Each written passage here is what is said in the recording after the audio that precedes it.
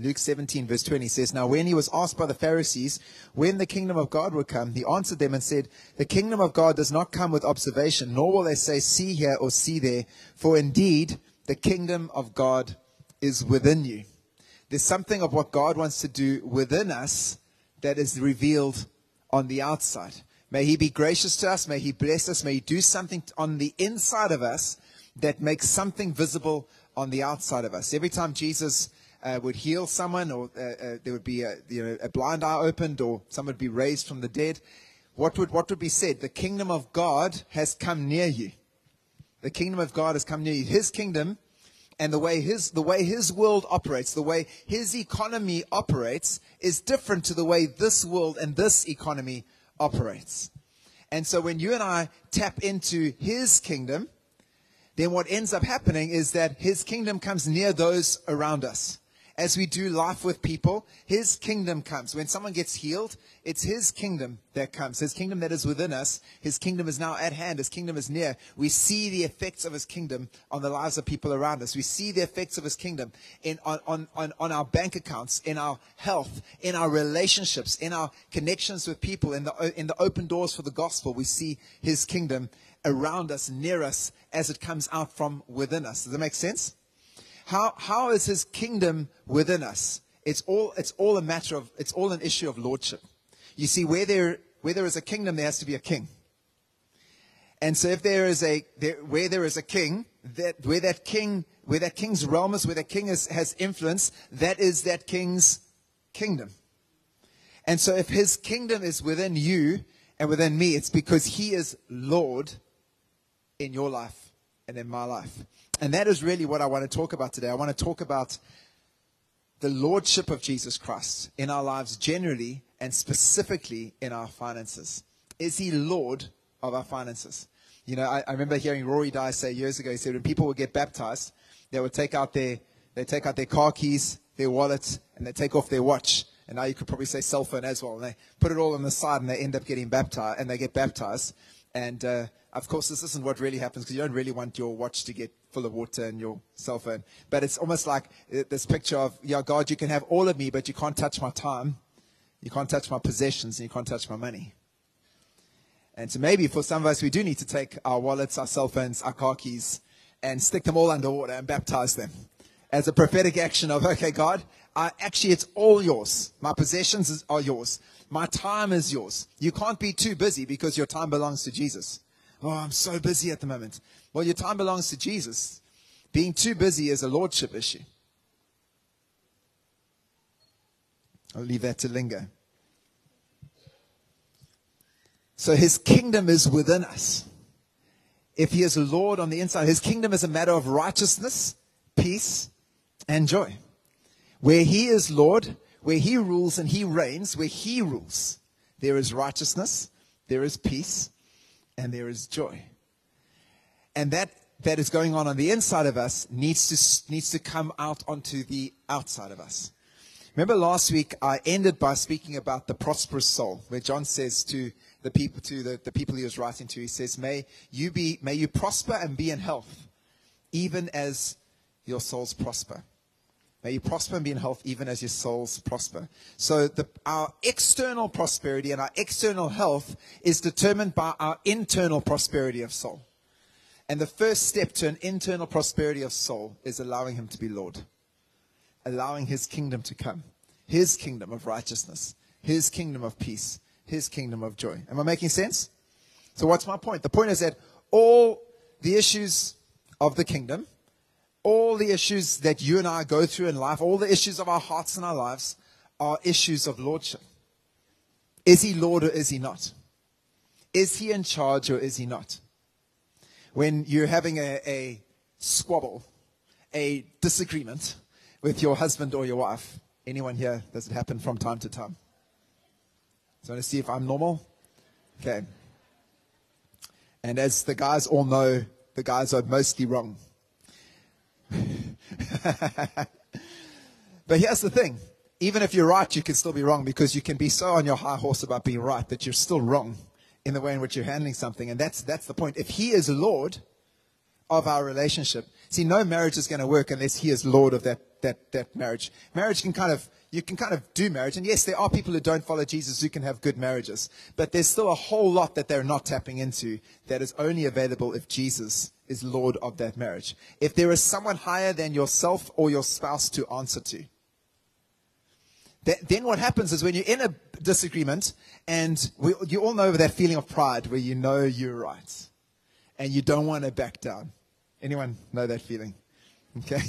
Someone said amen. We just say Ana, not amen for that. Okay. We just say Ana. Okay. In that moment, there is a moment there where if he is Lord, there is a moment even in the midst of all that emotional, that I recognize he's Lord of my life. And so I better back down in my context because this is his daughter now. I've got to change the way I speak. I've got to change what it is, how I'm operating, how I'm handling this right now because he is Lord. You see, where he is Lord of the areas of our lives, things start to look different. It looks different to how the world would do it. Amen? All the issues of life really are issues of lordship. And when we're talking about finances, we talk about stewarding our finances as well. We're talking about living in the abundance of God. May he be gracious to us. May he bless us. May his face shine upon us. Abundance is linked to the lordship of Jesus Christ. That's one thing you could write down if you want to write down today. Abundance is linked to the lordship of Jesus Christ. Letting him be Lord means accepting what he says about my life over what I think about my life. Bill Johnson said years ago, and it's been a statement that stuck with me for years and years and years, that I can't afford to have a thought about me. I can't afford to have a thought in my head about me that he doesn't have about me. I can't afford to have a thought about me that he doesn't have about me. You see, the enemy keeps coming and he wants to sow lies into your and my life. He wants to speak to our identity, speak to our lives, tell us whatever it is that he wants to tell us that's less than God's perfect plan and perfect will for your life and my life. And it's so easy to step into thinking the way the enemy wants us to think. But we can't afford to step into that place. We have to be a people who keep coming back, who keep renewing our minds, keep coming back to the place of what does he say? What does the Father say? What does the Father say? And then start to live according to what he says. Remember I told you when I was in Standard 2, giving away my age there, Standard 2. Standard 2. Do you hear that? Standard 2. Ethan was like, what is that? I have no idea what Standard 2 is. Standard 2, go away. There we go. And we had to write down in our books about the renewing of the mind. It's believing what God says above what I think. So I was quite young in Standard 2. And I'm a few decades on in my life. And I'm still learning that. Believe what God says above what I think. And I think in 2 or 3 decades' time, when all of us are a little bit older, a little bit more handsome, a little bit more beautiful, a little bit more of the glory of God in our lives, we'll still be learning to believe, to take what God says above what we think and let that affect what's going on the inside of us. Because it's a lordship issue. Something's got to happen on the inside before something can change on the outside. See, it's not about us going, if I could just get a better job. If I could just get a little bit more money in my bank account. If this time when I give the lotto ticket in, I just happen to win it.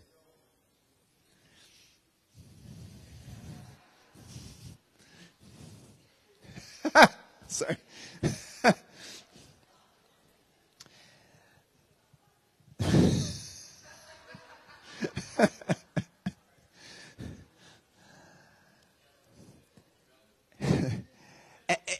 In the same way as if I could just have a better husband or just have a better wife or just have better kids or just have a better school or just have a better job or better business or live in a better country. Ooh. If I could just go to where the grass is greener on the other side. If I could just have all of that, then I'm going to see the breakthrough that I need. I'm going to see God, I'm going to see what it is that God's got for me. No, it's not about any of those things. You know, here's the thing. It's the challenges that you and I face, that you face today, maybe in your lack of finances in your life right now, whatever it might look like for you. Maybe the job that you're in, and it's not a pleasant job. If you don't deal with what's going on the inside, you will just take what's going on the inside into the next job. I've heard person after person say, it's happened, it's happened many times with many people and in their situations where they'll go from this job to that job, that job to that job, and it's like the same problem follows them. The same thing. They'll come to me and say, I'm so excited, I got a new job. And I'm like, I'm so excited with you, got a new job. Woo, let's do this. We're praying for jobs and better jobs. And then a few months down the line in that job, this is going wrong, that's going wrong. My boss doesn't understand me. Because the problem is wherever you and I go, there we are again. And so you could have 100 Rand in your bank account, zero. You could have zero in your bank account. And you could have 10,000 Rand in your bank account. You could have 100,000 Rand in your bank account. All it does is it multiplies whatever the thing is that's going on the inside of you in that moment. That which we are facing at zero will just be multiplied to what we're facing if there's 1 million in our account. Some of us in this room today can't handle 1 million Rand in our bank accounts. You wouldn't be able to handle it because you haven't allowed Jesus to be Lord in that area. There's got to be something that he does on the inside of us so that when that comes, when he entrusts us with that money, that we can handle it to advance the kingdom. We can handle it in the way that he intended us to handle it. Throughout Scripture, and we're not going to those verses today, but to be faithful with little leads to be faithful with much. Are you following me? And give you 1 talent, make it more. Don't bury the talent, make it more. Multiply it. You've got to be faithful with what he's given us now. So all of us right now, in whatever place we find ourselves in life, in lack or abundance, wherever you're at, I want to say for those of you who are living in abundance, he has more. There's more abundance. The 5 talents became 10 talents, and the master said to the one with 10 talents, I'm going to give you 10 cities. Faithfulness leads to greater responsibility. So if you're walking in abundance because of your faithfulness, because of decisions you've made, because of the way you've honored the Lord in areas of your life, and there's abundance in your life in that area, there is more. Don't settle there. I think sometimes the hardest thing is to still trust him even in the midst of abundance. In the midst of lack, people are like, oh, we've got to pray, we've got to pray. I'm like, oh, it came to that? It got that bad that we actually had to pray? Fancy that. Jesus said pray. He didn't say pray when it's bad. He said pray. Pray. Where it's good, bad, the ugly. When you're on the mountaintop or in the valley, as Nadia was saying earlier, you pray. We pray. That is who we are. We are a people who pray. And so we find ourselves, wherever we find ourselves, every single one of us in this room today, wherever we find ourselves in abundance or in lack, whatever place you're in, the things that he wants to do in us is not determined by your bank account. It's not determined by your job. It's not determined by the person you chose to marry. You're stuck with that person. Isn't that a good thing? Turn to the person next to you and say, I'm so grateful I'm stuck. If you're married to the person. If you're married to the person next to you, say, I'm so grateful I'm stuck with you. And if you want to be married to the person next to you, then say, I'd like to get stuck with you. Am I allowed to say that? Look at the young people over there. Any young person, you want to get married one day? Anyone want to get married one day? You want to get married? We just speak amazing husbands and wives for every single one of you in Jesus' name. Amen? Amazing husbands and wives who follow Jesus. It's a good thing. Talking about lordship, talking about abundance. If we are struggling, if we're not hearing his words over our lives, if we're struggling maybe to accept his forgiveness in an area of our life, in some part of our lives, we're struggling to accept his forgiveness. And that happens. We're like, because of something we've done, something we've gone through, something that happened in the past, I'm just struggling in this area and I don't feel like I'm really receiving God's forgiveness in that area. If that happens, what will start to happen, because everything on the outside is affected by what is on the inside, what will start to happen is maybe you'll start to struggle with sickness. You'll start to struggle with emotional turmoil. You'll struggle with lack of confidence. There'll be different things that take place that stem from my inability to accept the forgiveness of God in my life. And I've seen it happen over and over and over again where someone accepts God's forgiveness and they actually recognize, I am forgiven. I am who he says I am. I actually am. When he looks at me, he sees me as righteous, holy, set apart.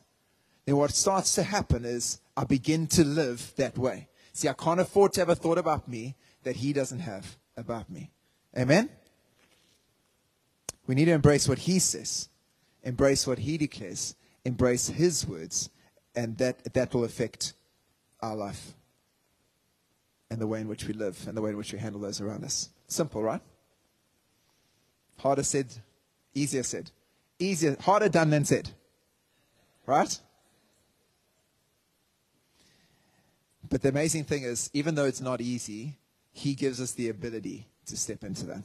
I really want to encourage us today. If there's an area in your life where you know I'm really struggling to accept what he says about me in this area, and that could be you need to go and apologize to that person. That's what he's saying to you about that thing in that area of your life. Or it could be, I've set you free from that thing. You can walk away from it. I've set you free. You do not have to stay in that prison. The door is wide open. You can walk away from it. Whatever it may be, I really want to encourage you today that there will be something that will click in your heart and in my heart, and we'll walk away from that thing, and that lordship in that area will be settled. Amen? The Lord be gracious to us, that his face shine upon us, that the earth, that the world may know him, that the nations may know who he is. There is an abundance that he wants to bring into your life and into my life. And the abundance that he wants to bring into life looks different for different people. We see that even through Scripture. It wasn't the same level of abundance for Paul as it was for Peter or for John or for the other disciples, whoever. It's different. Abundance looks different for each and every one of us. And abundance is so much more than just some numbers and some digits in your bank account. Abundance is the relationships that you and I have. It's the time that we have. It's the talents that he's given us. It's the open doors and the connections that he's given us. All these things, this abundance that he wants to give us, is absolutely necessary if we're going to be effective in doing what he's called us to do. You following me? For us to be effective in seeing the kingdom of God advance, effective in preaching the gospel, there needs to be the reality of abundance in your life and in my life. Otherwise, wherever we go, there we are again. And all we do is we end up bringing people into the same bondage and captivity that we find ourselves in. But the goal is to bring them into the freedom of Jesus Christ. Amen? And the thing about lordship is it's not the same for each person. So turn with me to Matthew 19. I'm going to read the one story and mention two other stories. Matthew 19, and we're going to spend a bit of time in Matthew 19. And then just a pre-warning, I'm looking for 5 volunteers. 5 volunteers. So start to think in your mind. And if you're one of my volunteers, Bill, you're a volunteer. So you look away there. So I was just wondering, Matthew 19. Verse 16 says, Now behold, one came and said to him, Good teacher, what good thing shall I do that I may have eternal life? He's buttering up the Lord because he wants to show the Lord how good he is, how well he's performing in life. He's doing so well, so good. It's like, good teacher, what shall I do what good thing shall I do that I may have eternal life? So he said to him, Why do you call me good? No one is good but one, that is God. Just kind of put him in his place right there. And then he said, But if you want to enter into life, keep the commandments. He said to him, Which ones? Jesus said, You shall not murder, shall not commit adultery, you shall not steal, you shall not bear false witness, honor your father and mother, and you shall love your neighbor as yourself. And the young man said to him, All these I have kept from my youth. What do I still lack? And another translation actually says, or one of the other books, one of the other gospels says, and loving him. Jesus turned to him and loved him. Loving him, he said this. Jesus will always speak into your life and my life. It's an issue of lordship because he loves us. If he is Lord in that area of our lives, we will see victory, we'll see breakthrough, and we'll see abundance. And he will always speak, he'll always deal with the thing that is keeping us from accepting his lordship in that area of our lives. Does that make sense? So Jesus says to him, if you want to be perfect, because he could tell this guy wants to be perfect. He's been keeping all these commandments, doing all these things, getting it all right, dotting all the I's, crossing all the T's. If you want to be perfect, go, sell what you have and give it to the poor, and you will have treasure in heaven, and come follow me. But when the young man heard that saying, he went away sorrowful, for he had great possessions. Verse 23, Jesus said to his disciples, assuredly I say to you that it is hard for a rich man to enter the kingdom of heaven. 24, and again I say to you, it is easier for a camel to go through the eye of the needle than for a rich man to enter the kingdom of God. And another place it says, for a rich man who trusts in his riches. So what's the story? What's going on here with this young ruler? Before I mention anything more, let me mention Zacchaeus. Remember Zacchaeus, short little Zacchaeus? And he stood in a tree. He climbed a tree to see Jesus. And Jesus came, stopped and said, today I'm going to eat at your house. Did Jesus tell him to go and sell all this stuff? No, he didn't.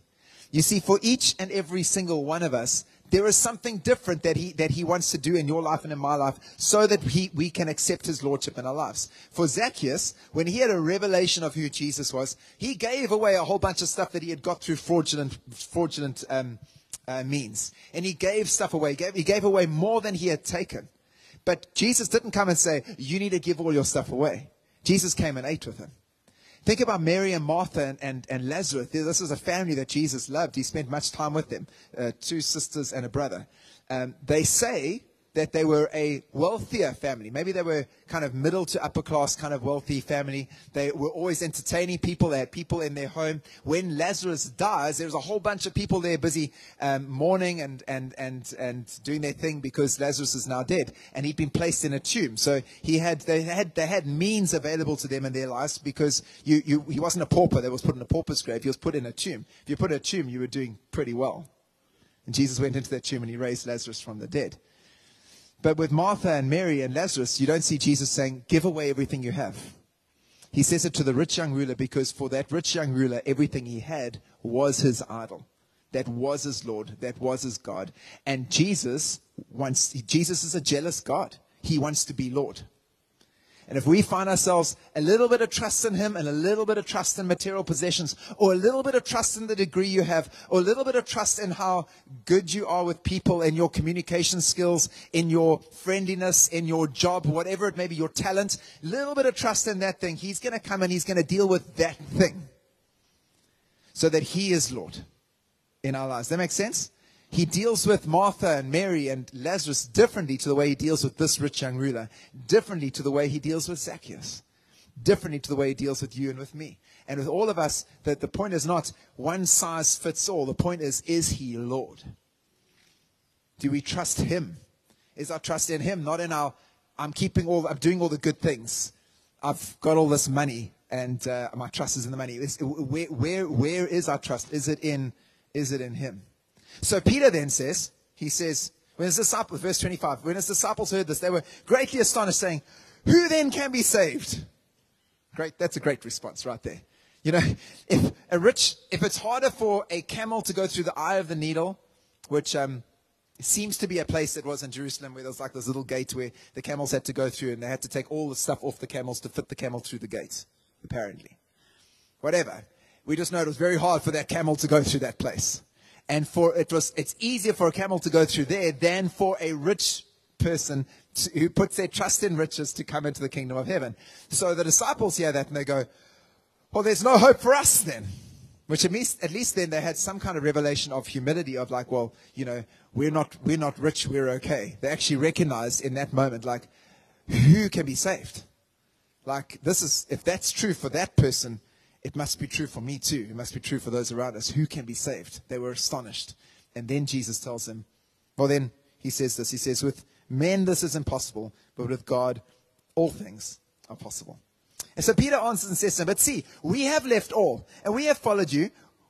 Therefore, what shall we have? Anyone asked the Lord that question before? God, I've given so much. I've done this. I've left that thing. I'd said no to that, whatever it was I was going to go and do, or no to that thing. And it just made complete sense that for me to do that. But I said no to that because of what you have said to me and your call on my life. What now? It's okay to ask that question. It's all right to ask that question. God, I've done this. That's happened. That's happened. What now? It's good to ask that question. Just ask it from a place of humility, not from a place, not from the rich young ruler's perspective of, I've done all these things, God. You following me? Peter's like, we've left everything.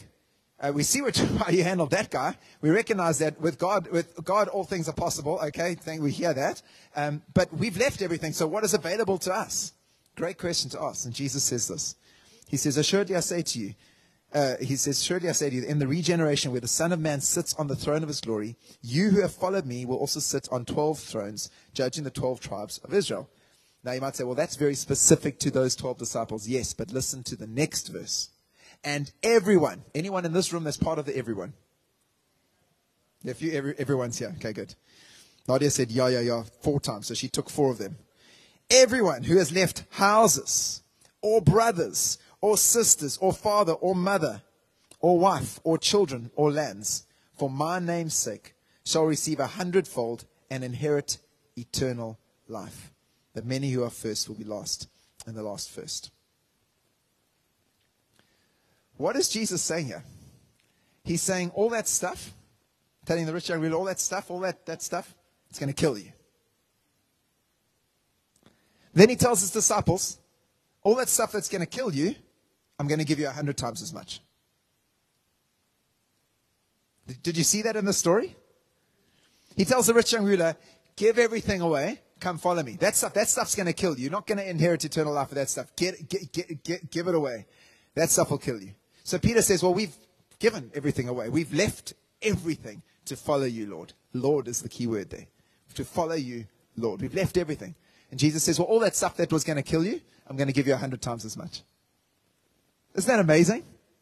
You see, what happens is it's not about how much or how little. It has everything to do with our hearts. Is he Lord of our lives? Is he Lord? Is he Lord? Can we, when he is Lord, we can handle the 100 times of the stuff that would have killed us on the other side.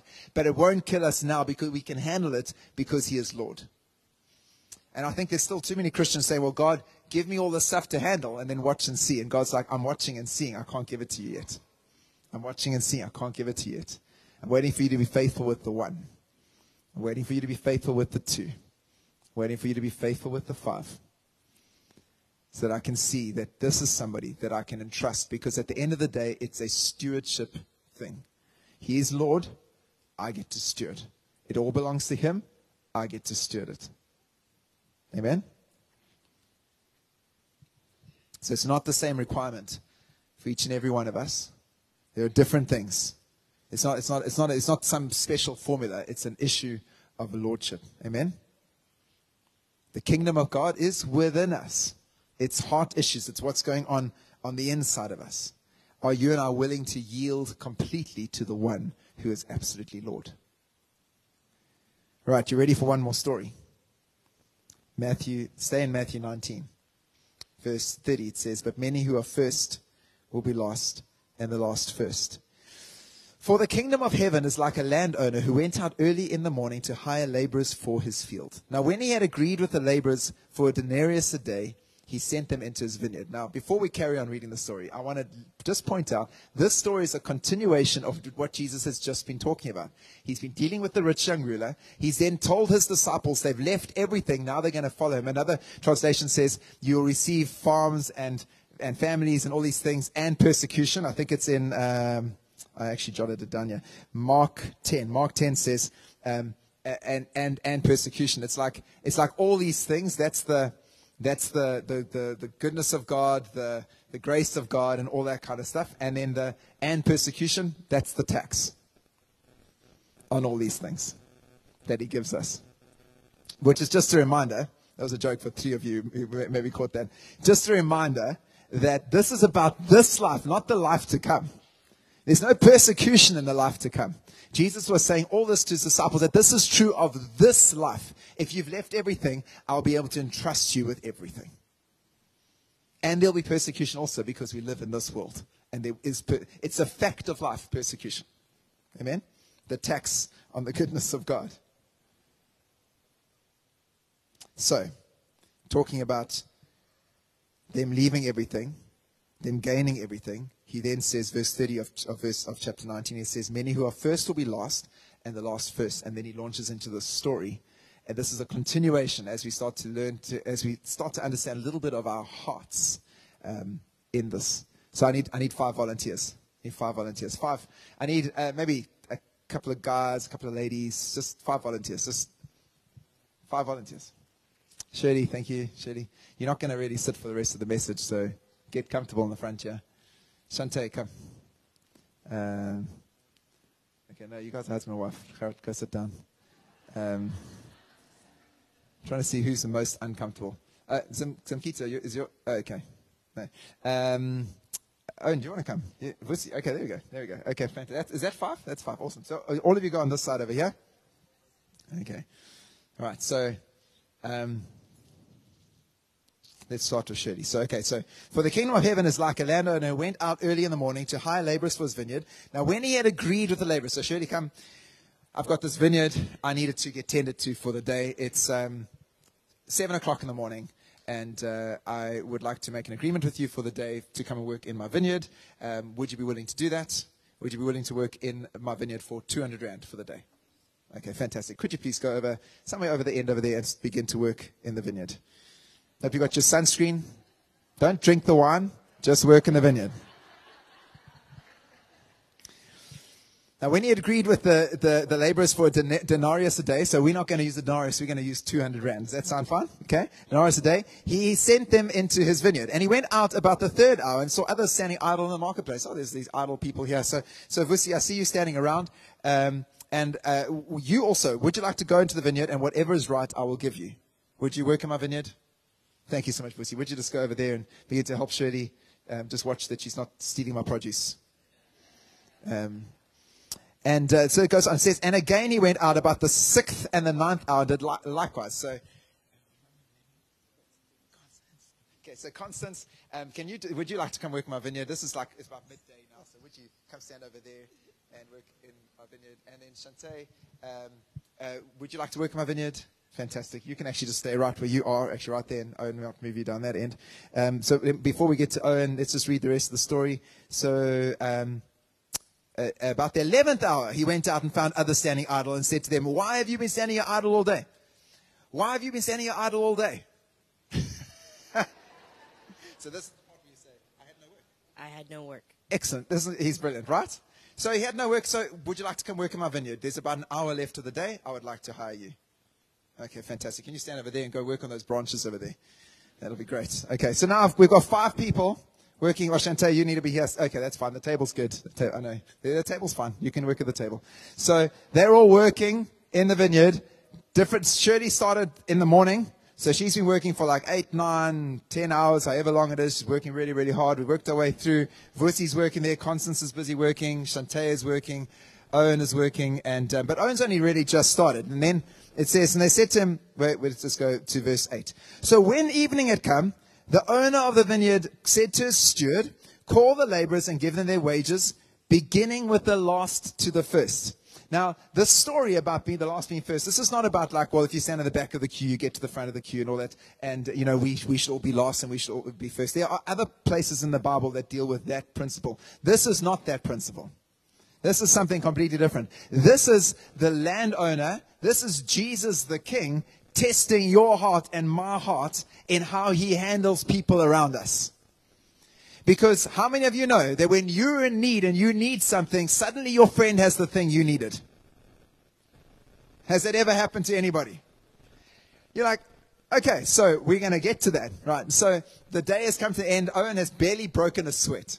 But Owen, would you come over here? Could you all just come and gather nearby, because you need to all see they're getting paid. And remember, Shirley's been working all day. She is done. She's been working really, really hard. And so I've got the wages here.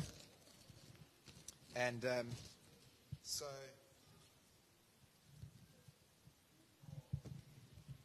Owen, how much did we agree on at the beginning of the day? 200. Okay, so how much did we agree on?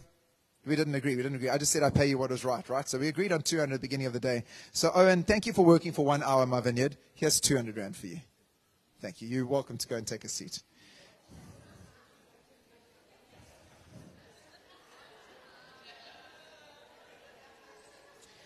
Shante, how many hours did you work for? Like maybe 3. I think you maybe worked for about 3 hours. Yeah, maybe 3, 4 hours. But here's 200 rand for you. Thank you for working in my vineyard today. Thank you. Anyone else wishing they were volunteers today? Constance, you worked for about 5, 6 hours or so. Thank you so much for working so hard in my vineyard today. Here's 200 rand for you. Wonderful. This is also 200. I just ran out of 100 rand notes. So, Vusi, you worked for probably 9 hours, 7, 8, 9 hours or so. You've worked really, really hard today. I really appreciate it. Thank you. Here's 200 rand for you. So as Shirley comes to the front, comes up here, it says, when those who came who were hired about the 11th hour, they each received 200 rand. Okay? And when the first came, they supposed they would receive more, and they likewise also received 200 rand. 1, 2, 3, 4, 5, 6, 7, 8, 9, 10. Thank you so much, Shirley, for working in my vineyard today. You've worked really, really hard. Really appreciate it. Thank you so much. You got something you want to say? Is there something you want to say? When they had received it, they complained against the landowner. It looks like she gets on Facebook, on Instagram, starts to talk about that business and say that's a terrible business, shocking business. They're just terrible people, treat people so badly. It says, and when they received it, they complained and saying, these last men or ladies have worked only 1 hour, and you made them equal to us who have borne the burden and the heat of the day. But he answered one of them and said, friend, I am doing you no wrong. Friend, have I done you any wrong? It sure feels like it, right? But I've done you no wrong, because we agreed at the beginning of the day. Don't nod and be all spiritual now. You're still upset. Don't be a pillar Shirley now. I'm like, yeah. You're upset. You're upset. You've been paid the same amount as everybody else. But it's what we agreed to. We agreed to 200 rand at the beginning of the day. And then he goes on to say, he says, but he answered one of them and said, I'm doing you no wrong. Did you not agree with me for 200 rand? Take what is yours and go your way. I wish to give this last one the same as to you. This is how the kingdom of God works. This has got nothing to do with when you do good to somebody, when you help somebody cross the road, when you give someone a cup of water, whatever. Everything that you and I have ever done for the name of Jesus Christ will be rewarded. This has got everything to do with our sense of justice on the inside of us, where God chooses to bless somebody else. You see, we will always be given just wages, or there will be extreme grace. Shirley got just wages. She worked all day. She got paid exactly what we agreed on. Just wait. I didn't shortchange her as the landowner. She wasn't shortchanged. She was paid what was agreed on. But for the person coming at the end, who was the end? Owen, who barely broke a sweat. For him, it's extreme grace. There will always be just wages for every single one of us in our lives. As we follow Jesus, everything that you do will be rewarded. But God will test your heart and test my heart, because are we able to steward the abundance he gives us when he blesses somebody else and doesn't bless us? Are we able to handle it? If the verse goes on, he says, take what is yours and go your way. I wish to give to this last man the same as to you. Is it not lawful for me to do what I wish with my own things? Or is your eye evil because I am good? Is your eye evil because I'm good? You see, what the Holy Spirit is doing even today as I'm sharing this story, and just hoping this help to bring it to life a little bit, is it's pushing all our buttons on justice. But I do so much. I work so hard. I've borne the brunt of the burden. I've done what you told me to do, Lord, but I see how you're blessing that person. I see the extreme grace going to that person. And what God is looking for with all of us is, do we understand that it all belongs to him? And he's able to do with his stuff whatever he wants to do with his stuff. And are we able to step into a place of gratitude, a place of thankfulness, and a place of where we're able to celebrate the extreme grace on someone else's life, even in our time of need? That's what lordship is all about. If he is truly Lord, we will be able to celebrate the extreme grace that is aimed at another person, even when I'm going through the struggle and I need that breakthrough. You might have heard the testimony this morning of somebody's debt that got reduced, and you're saying, I desperately need my debt to be reduced. Why didn't you do that to me, Lord? And I'm hoping that off the back of this message today, our response will change, and we will say, God, I celebrate what you did for that person. I am so grateful for what you did for that person. Thank you, Jesus, for coming through for that person. And not do that in a way that goes, well, if I say all of that, then... Because then we're becoming like the rich young ruler again. I've dotted my I's and crossed my T's and done all my stuff. What have you got for me? He knows what's going on inside of our hearts. And remember, abundance is a heart issue. It starts here, prosperity of soul. It's a lordship thing on the inside of us. Are we able to, when we see someone being blessed, celebrated, grace on their lives, abundance in their lives, are we able to deal with the issue of jealousy? Deal with the issue of, why not me? Deal with all those things so that we can rejoice in somebody else's breakthrough. when they weren't treated justly, it's like, well, they didn't deserve that. I've been working harder than they have. They weren't treated justly. They were treated with extreme grace. That's the God we serve. And I do believe that if all of us in this room can learn that principle, and boy, it's a hard one to learn. It is a hard one to learn. But we can learn that, and we can begin to celebrate others. What should happen with people when things happen and doors open and people get things, and they're like, oh, wow, oh, you're doing well.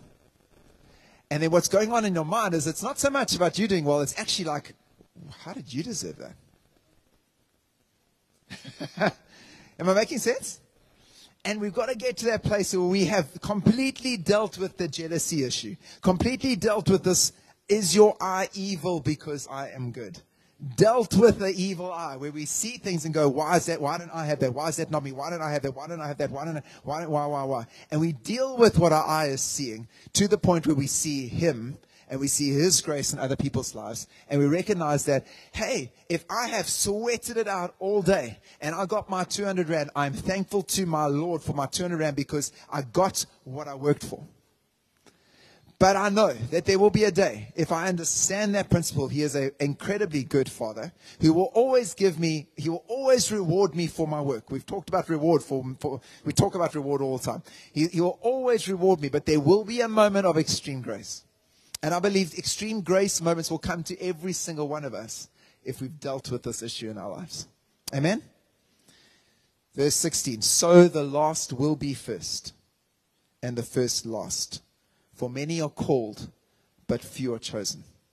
For me, this thing about being called and being chosen is not about being, right now, in this moment, this is dealing with money, it's dealing with finances, it's dealing with possessions, it's dealing with leaving everything to follow him. He is calling you and me into a place where we can handle them more. And he wants to choose us if we pass the test. This is the test of the 1 talent. This is the test of the 2 talents. This is the test of the 5 talents. Will you pass the test so that I can choose you? He says to the guy at the 10 talents, he says, well done, good and faithful servant. I'm going to put you in charge of 10 cities. He chose him. He called him at the beginning. He passed the test, then he chose him to look after 10 cities. Does that make sense? God wants to choose us in this room today. Say, I find you faithful. I see your heart. I see you have left everything to follow me. I will give you farms and this and that and the next thing. And persecution, because we live on this earth. But it's a lordship issue. Does that help us today? Make sense? I'm going to ask the worship team to come and jump up on the stage. God is looking for people that he can entrust 100 times as much to this morning. If I can endure your blessing, or if I can celebrate your blessing when I desperately needed that blessing, then I will be able to handle the 100 times as much and the persecution that comes with it. You know what? Because one of the issues is, can you handle the persecution that comes with abundance? How many of you know there's persecution that comes with abundance? Jesus said it, and we know it to be true. We see it to be true. If we can celebrate somebody else's blessing when we desperately needed it, then we'll be able to handle the persecution, the challenge, the pressure, all of that comes with the 100 times as much that he wants to give us. Amen? It's about lordship. And if he is Lord, then we are stewards, and we can steward the abundance he gives us. I would like to read Psalm 23. Nadia spoke about Psalm 23, and so we're going to sing that song, but I want to read Psalm 23 to end today. And maybe we can all stand. Let's stand as we do that. Then we're going to end by singing this song. And then when we finish singing, I would like us to have an opportunity today to pray for people. I'd like us to pray for people. If anything that has been spoken about in this message today has struck a chord on the inside, and you need someone to pray with you today, I'm going to ask maybe some guys can just move these tables out the way. I do believe some people need to respond this morning. Say, Lord, I've been jealous. Or I've been bitter towards you because I've been receiving just wages, but I haven't seen the blessing. I haven't seen the blessing. And God wants to deal with that in our lives today. It's a lordship issue. So we can all step out of this place today with a prosperous soul. Amen? Psalm 23 says this. The Lord is my shepherd. Again, don't miss the first two words. The Lord is my shepherd. I shall not want. He makes me lie down in green pastures. He leads me beside the still waters. He restores my soul. He leads me in the paths of righteousness for his name's sake. Yes, even though I walk through the valley of the shadow of death, I will fear no evil, for you are with me. Your rod and your staff, they comfort me. You prepare a table before me in the presence of my enemies. You anoint my head with oil. My cup runs over. Surely goodness and mercy shall follow me all the days of my life, and I will dwell in the house of the Lord forever. That psalm is true because the psalmist knew, David was writing this, he knew it's the Lord is my shepherd. Therefore the rest is true. The Lord is my shepherd. Therefore the rest is true. So Father, I pray for us in this room today that all of us will know you as Lord.